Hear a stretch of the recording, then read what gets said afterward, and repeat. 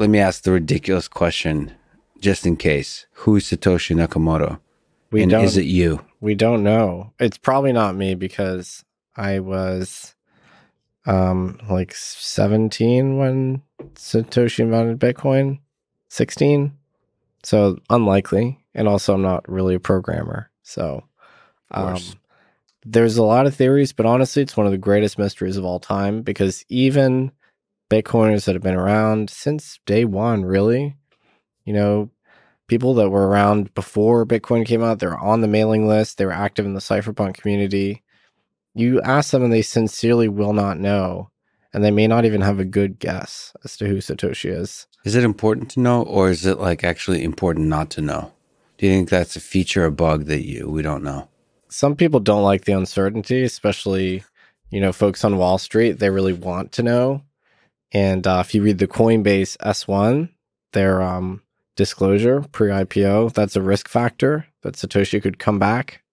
So the risk management crowd wants to know because they want to know if maybe Satoshi had, undesirable political opinions or something that would forever taint the project. Do you think they were just trolling with that risk, with Satoshi's identity being a risk factor, or is that was there an actual meeting and a discussion of that being a risk factor? I think in the risk factor sections of the prospectuses, it's really just the lawyers doing a total brain dump to cover absolutely everything they can think of. So it's just lawyers. It's not like, it's like I think Elon was somewhere in the legal documents for SpaceX mentioned that Earth governments have no jurisdiction on Mars. Yeah. Like they threw that in there, and it feels like, yeah, that could be lawyers, but it could also just be Elon trolling. Yeah. So I wonder if it's like the Coinbase folks trolling, or if I don't know. Or if it's lawyers. I hope it's the trolling, not the lawyers. The Coinbase leadership, they're not as big trolls as Elon is, but I mean, it's a risk for sure from their perspective because let's say Satoshi returned, doesn't seem likely, and let's say they decided to spend all their coins, which also seems very unlikely. That's rumored to be, or estimates have it at 1 to 1.2 million Bitcoin, which is like $50-60 billion worth. So some people consider that to be a risk. You think it's, this is almost like a topic of leadership. It doesn't feel like any one person speaks for Bitcoin. There's not even like prominent figures.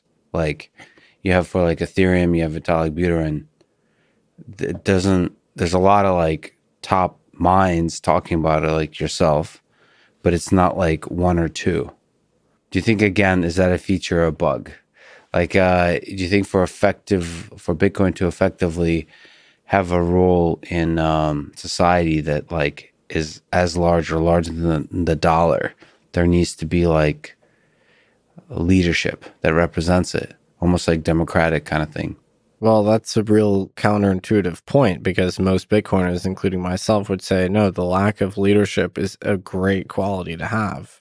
Because if you have a charismatic leader and a foundation or corporation that controls it, maybe they can control the features of the protocol, and maybe they can expropriate holders of the coin or, build in an endowment that pays them off and gives them privileged access to the units of the coin, for instance. So, we call people that have privileged access to the money spigot Cantillon insiders, which is there's this economist that pointed out that as, I think Richard Cantillon, that as money enters the economy, it has an uneven flow, right? And so you see this in the last decade or so, before that too.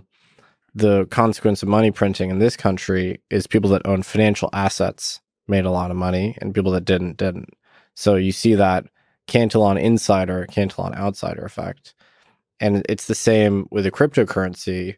In many other alternative cryptocurrencies that do have these corporate entities or these leaders and CEOs, they're able to make specific decisions regarding the protocol and the currency of the asset that benefit themselves, their cronies, etc. And that's not a good feature to have. I mean, it does grant you, the ability to orchestrate decisions in a faster and more efficient way. But long term, what you're trying to optimize for, if you're creating a money, is monetary credibility and soundness. So you don't really want it changing all that often. And you don't want to have the appearance of, these elites that are engaging in rent seeking or anything like that. So there's definitely people that are influential in Bitcoin. There's core developers that people listen to because it's, I would say, a meritocracy largely. And they're sort of self-appointed high priests of the protocol. I write a lot about Bitcoin. People listen to me, but it's a completely free market of ideas, right? I don't have any authority within Bitcoin whatsoever. I'm just a scribbler, you know? You're just a scribbler. Just a scribbler. Well, so was Aristotle, and Socrates, and Nietzsche. Okay.